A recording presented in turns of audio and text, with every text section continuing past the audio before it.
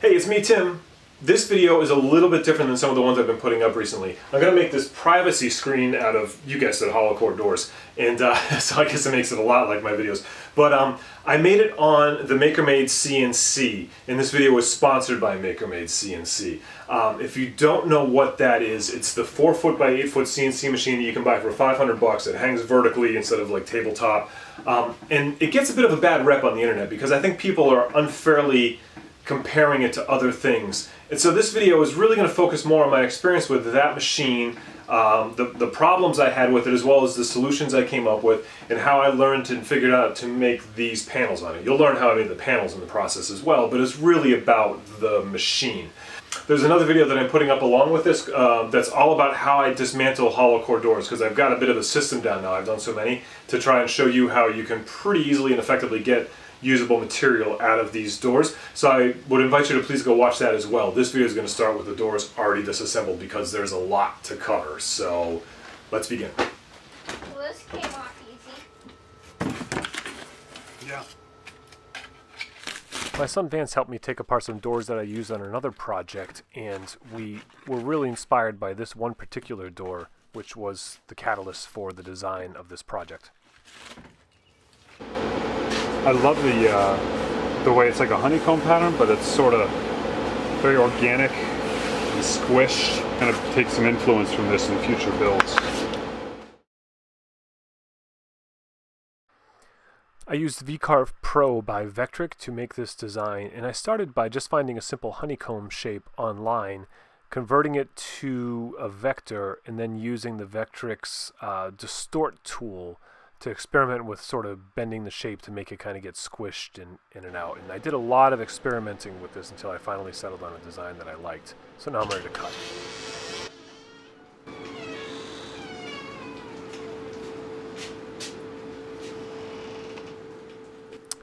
My shop didn't have space to put this in the main part, so I put it in my storage bay, and I built it up on wheels so I can easily move it around, and I'm going to turn that cart into wood storage as well. I just am still working on it. I started my file in the center. I simply found the centers of the doors, and then I attached them to the wasteboard. But I didn't just put them on the rest at the bottom. I sort of shimmed it up a little bit before I put it down, and we'll talk more about that later. I didn't film building the machine or any of the software work that I did, but there's plenty of stuff online about that in the forums. I'll leave links below. And they're always improving the information that they give out there, so since I've built this, the instructions have become more clear and concise. The software I'm using to control the machine is called Ground Control, and it's free and open source. It's a little bit different than other types of CNC control software that I've used before, but it's adequate. You just kind of have to learn how it works.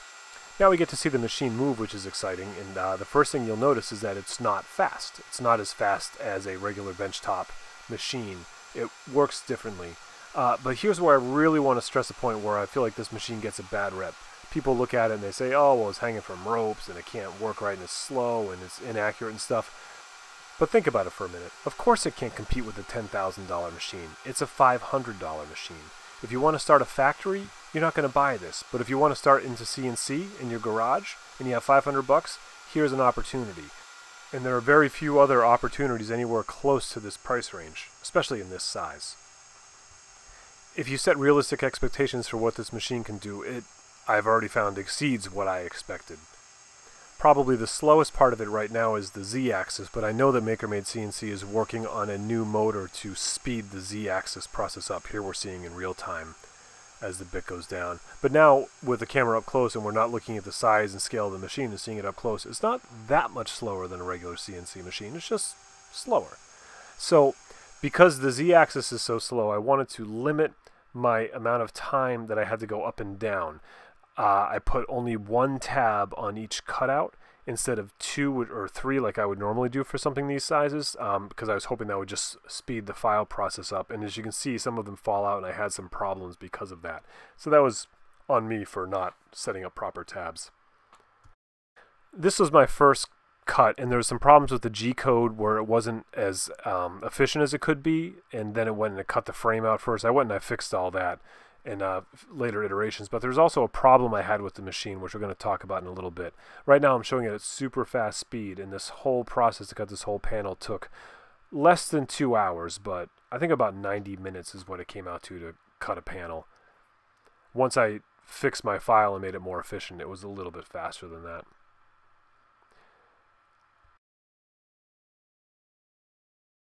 Maybe I had too much faith in the machine and I had other stuff to do, so I didn't stand and babysit it, but I did notice I had some flaws happening in one corner. You can see this is actually a different panel than the one we were just cutting. It's finishing to cut it out. But if you look at that arrow in the top right corner, see how it's a little curled? That is where my problem was.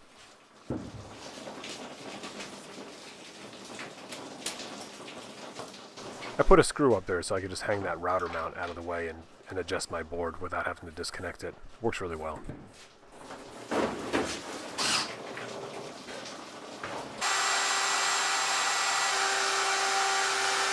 Let's take a quick minute to talk about how this machine works and the problem that I ran into, which is coming up, and how I solved it. It's basically very simple, and it works just like every other CNC machine. There are a couple motors, there's one in each corner, and then there's also one right on the router itself that control the direction and the speed. So the two motors in the corners have a gear, the chain goes over the gear, and it gets longer on one side, shorter on the other, it goes this way, etc., and it goes up and down. The third motor that's on the router controls the depth of the cutter, and it has about 1.5 inches worth of travel going up and down that way. And that's just the basic setup. You can obviously get more creative and modify this thing as you go. So here's what was happening to me. See how that chain is sort of going up off the gear a little bit? It actually slipped a tooth more than once on me, and if that happens, all your math measurements are off. So I started by experimenting with how I could sort of set a guide up, and I glued that little piece of wood there, which worked as a finger, to sort of push the chain back down onto the gear. And you can see some other guides that I have set up to sort of guide the chain, which were a bad idea, and we'll talk about it later. But so every time it slipped a gear now, all my math would be off, and that's obviously a problem. The finger worked, so I made a better one by welding a bolt to a washer and sliding it onto a screw mount that holds the motor in place, and I put one on the top and bottom to sort of guide the chain, and I figured, okay, problem solved. But then this happened, and my guides didn't save the day.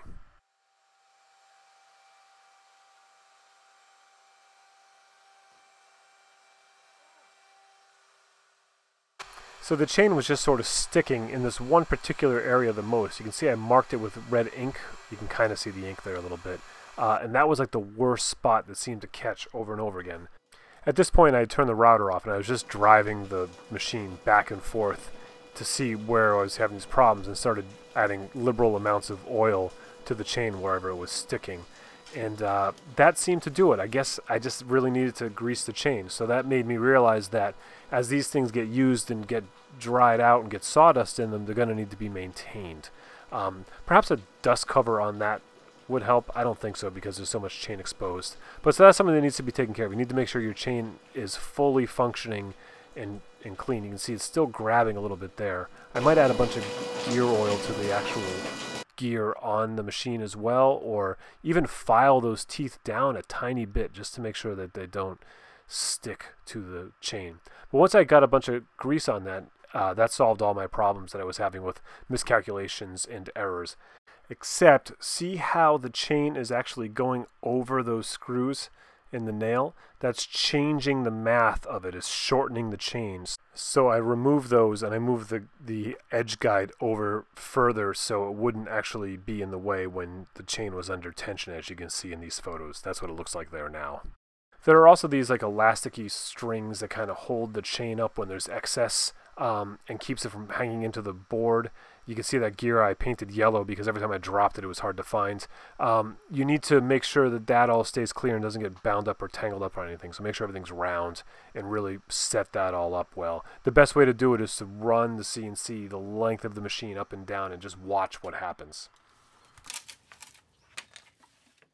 I found some minor issues with depth accuracy. Again, the Z-axis is kind of the weakest link in this machine right now. So sometimes it would cut all the way through and then other times it wouldn't. I don't really know why yet. It could have been me, who knows. But now it's basically a woodworking video. I did the old infill on the letters, I sanded it all out, and I cleaned up those edges a little bit. I could have done better, but I really I got bored and I gave up. I took a piece of sandpaper around a popsicle stick, and if I had a sharper bit when I was doing this, I would have had a cleaner edge, but the 1/8" bit that I used to cut them all was kind of dull.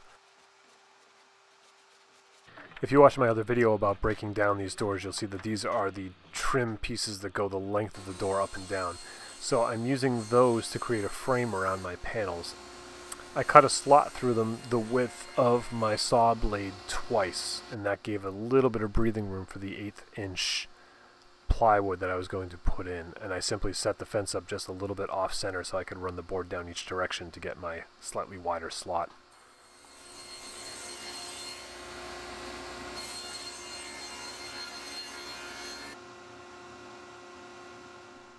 There you can see the slot, and I do a little test fit with a cutoff before I do the rest of them. It fits perfect.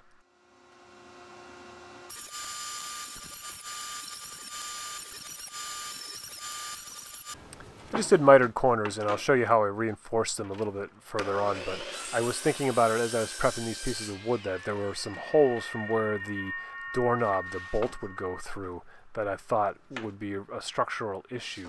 So I decided to plug them. And I didn't have any dowels that were the right size, but I did have this piece of a croquet set that was close, so I just took a little bit off of that and filled those holes real quick to give that piece of wood structure. There's hardly anything there keeping them up. I knew these miters would be weak and it would be a little tricky to put all this sort of thin, flexible stuff together, so I did a pretty consistent dry fit, and I really clamped it up good, made sure everything was going to line up before trying to glue. I knew that the glue wouldn't hold well, and it was a little tricky to clamp because it was so small, so I added a couple staples to it, and that helped set it up. And then once the glue set, I pulled some chopsticks out because everybody has chopsticks that they're not going to use, and those make perfect dowels. This helped give the corner a little bit of structure and stability.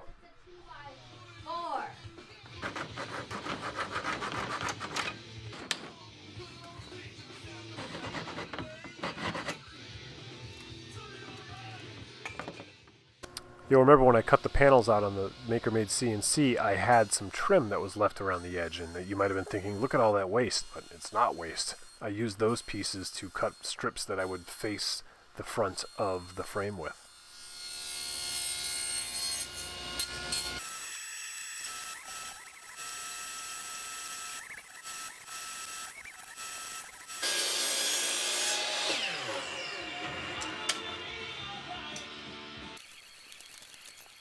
I used contractor glue for some reason when I did this, and I don't know why. I should have used wood glue. It took forever for these things to dry.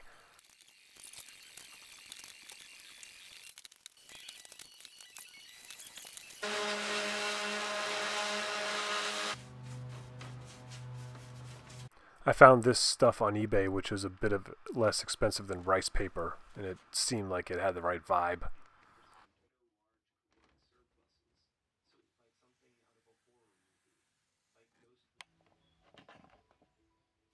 Little spray glue was all I needed to adhere the paper to the wood, and after I rolled it all out, I started to sort of cut the edge evenly, but it was tearing on me because it is just so delicate and fragile, so I didn't bother. I figured it was the backside, no one would see it. I just left it.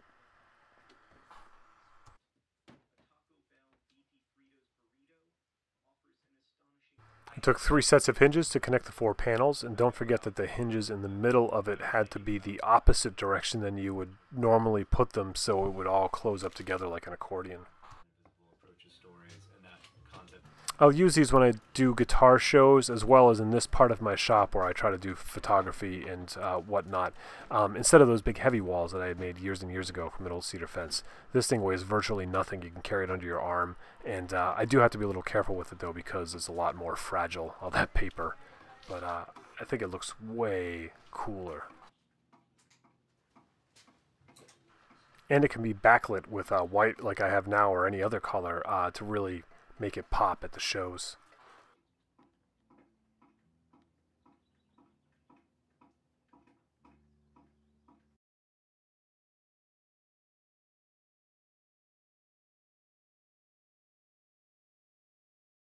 There's a couple other things that you'll need to think about with this machine too. It is technically a 4 foot by 8 foot cutting area, and it can cut all the way in those areas, but it does run into some issues around the edge for accuracy and reliability. And there's a couple things, like for instance, if it comes down too low, this plate can hit where this 2x4 sticks out, my little ledge that I have for placing my sheet goods on.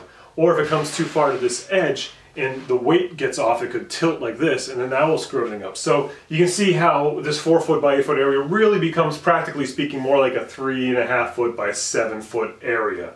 Now, there are solutions to that, and that's what's so cool about this system, is that this is like a kind of build-it-yourself type of kit. You could simply extend the top bar that holds the motors, put the motors further out, make a larger bed, and maybe even get away with the chain that's already here. You might need a slightly longer chain, but you could extend this thing to make it cut 10, 20, 30 feet, whatever you want to do. The software can figure it out. It's just a matter of making the mechanics right. And then there was this, I heard about a guy from the MakerMade people that has a hole cut out in his, so he can put thicker stuff in and then bring it up as he needs it. Sky's the limit. It's your machine and you can do what you want to do. Once you figure it out, once you go through all the futzing around that I just went through, you'll understand it and you'll know what to do to make it work for you. Another thing I thought would be cool would be to hang it from the ceiling so you could just like flip it up. Let me do a quick recap, and I also want to let some of you know who may not know me or who I am. I do these endorsed videos on my channel, but I do them on my own terms and sparingly. I will not promote a product that I do not believe in or use myself. And I will be honest with you, when MakerMade first contacted me about this, I was hesitant. And at first, after I first got it set up and I was having those difficulties, there was a point in time I was like, you know what, I'm not going to do this. But then I figured it out. And I'm so glad I persevered, and I'm so glad that I did, and that's why I'm here, proudly sponsoring this product in this video today. Is it going to compete with the $10,000 machine? No, it's not supposed to. It's an amazing machine, and value for dollar, I don't think it can be beat. So if you have a machine that costs less, that does more, send it to me and I'll tell you if it beats this. Okay. So thank you very much, MakerMade CNC, for putting up with me and for sponsoring this video, and I'm looking forward to doing more with you on this channel, so stay tuned to that. Plus, they gave me my own coupon code over at MakerMadeCNC.com, and if you type in TimSway15, you'll get 15% off your purchase plus free shipping, which is pretty awesome. And that's good for the rest of 2019, although there are times that they have sales that are even better than that, and so obviously use that when that's around. And I want to thank you very much again for watching. Please feel free to ask any questions you can in the comments, and I will do my best to answer them honestly, because that's what I do. And if you're looking for more information, I highly recommend going to the Maslow forums. I'll put a link in the description below. And that's where people who have a lot more time into these machines and know a lot more about them communicate and share. So it's pretty cool, man. Open source is interesting. I dig it. I hope you dig it too. Be good.